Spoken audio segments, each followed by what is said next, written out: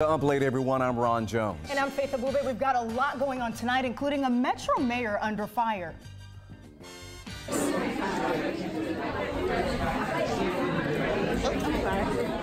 The mayor of Houston leaving out the side door, avoiding reporters and cameras. And tonight, the first public meeting since she allegedly made racially charged comments about a city job candidate. And we got a lot to unpack here tonight. 11 Alive obtained an email where the city council member, one of the city council members, reportedly wrote that she heard the mayor, Teresa Kennerly, saying the city was not ready for a black candidate. Now that candidate is planning on filing a lawsuit. But on top of all that drama, folks, a city council member is accused of saying he does not support marriage between blacks and whites because it goes against his Christian faith. Well, 11 Alive's Hope Ford was there as both appeared in front of a crowd tonight for a work session. So, Hope, did they say anything about the controversy? Yeah, both dodged the cameras coming in, and the city attorney made it clear from the beginning neither one would discuss anything regarding possible or pending litigation. But that didn't stop several speakers from letting the two know what some of the city expects from them.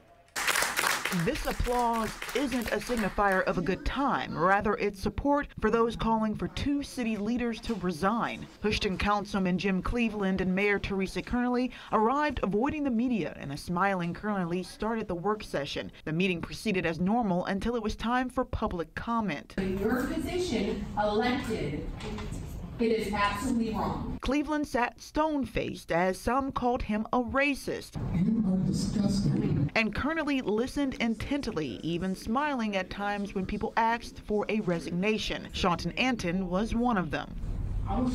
He moved to Houston at first scared his family wouldn't be safe, but was quickly welcomed and says he's yet to experience racism. I've never had an issue here. My kids and my family, we haven't had an issue here, so I don't know where it's coming from. Another speaker drawing attention, the former mayor of Houston, Irma Allen Denny. Denny blamed Kennerly's poor leadership for the remarks and the reason the city is now nationally known. They don't speak for Houston. They don't represent us. This is not who we are, and this is not what we want the world to think we are. Following the meeting, Kennerly and Cleveland left out a side door, never addressing the issue or the calls to resign.